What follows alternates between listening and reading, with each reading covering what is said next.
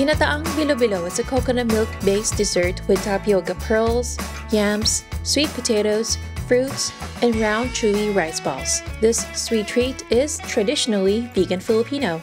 We have a pot of coconut milk here that's simmering under medium heat. And it's about 13.5 cups of coconut milk.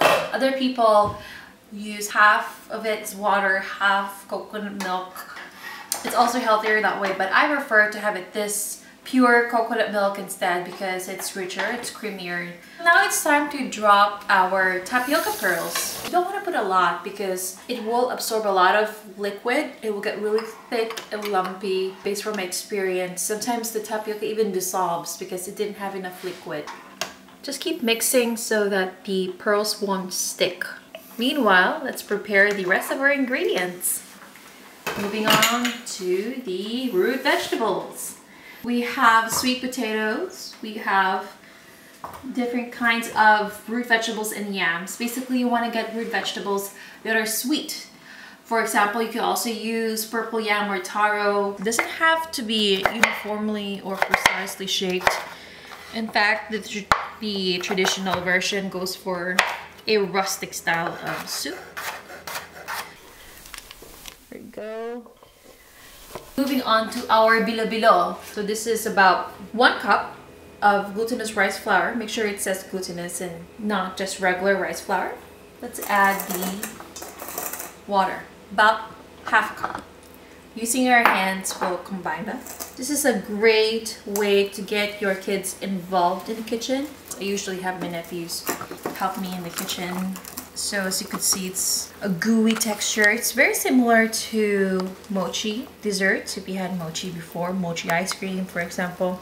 And we'll form them into small balls. Using both palms of your hand, we want to get a little bit like this. Just a chunk, put it in the center of our palm, and then roll it into a ball.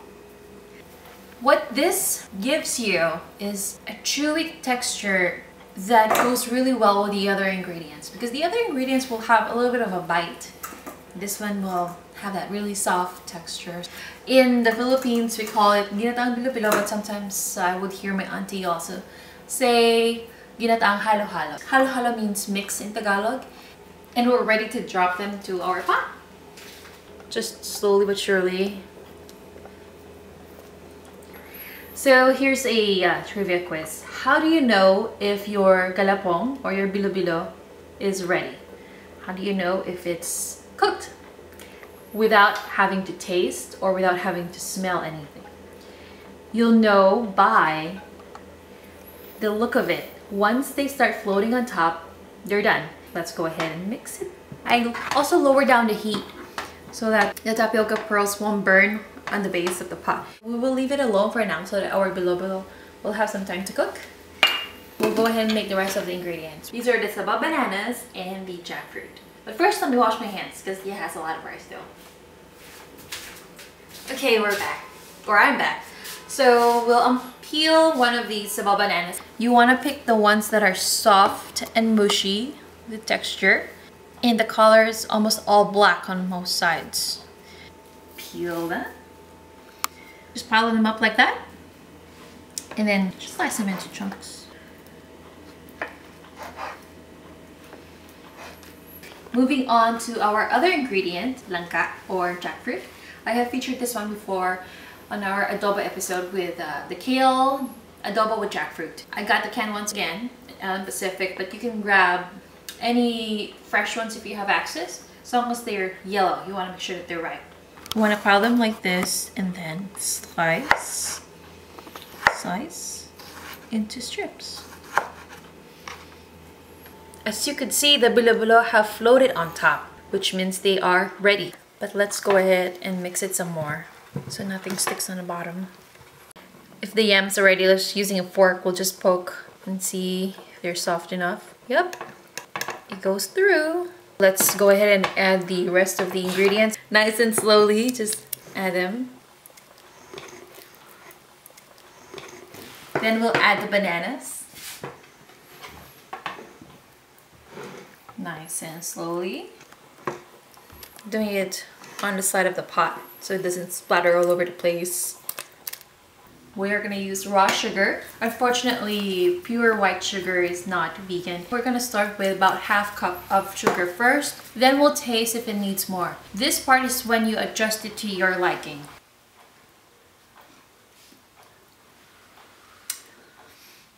A little bit more sugar.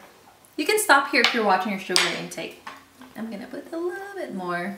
But my mom would always advise, if you're dealing with coconut milk, to always put it to a boil before you turn off the stove. So let's just increase the heat and then wait for the first boil in. We're gonna transfer it to a bowl. I remember back in the day, me and my younger sister would always have Ginataang Bilo as our afternoon snack or merienda.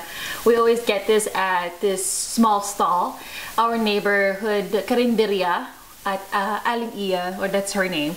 So I decided to bring in my little sister to try in this Ginataang Bilo. Come on in. Wow, okay. Wanna try it? Yeah, please do. So is it Aling Iya or Aling E? Aling E. I think her full name is Iya, or maybe that's her full nickname. How do you like it? Good. Brings back the memories back in the day, you know, when growing up. This is the stuff that we grow up loving. We always kinukulit. Ano sa English nun?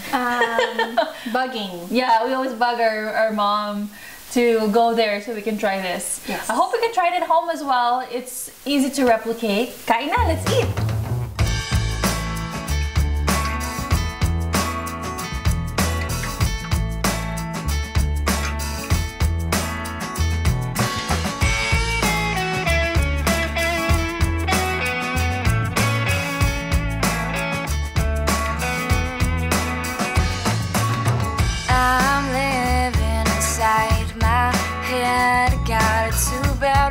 Of them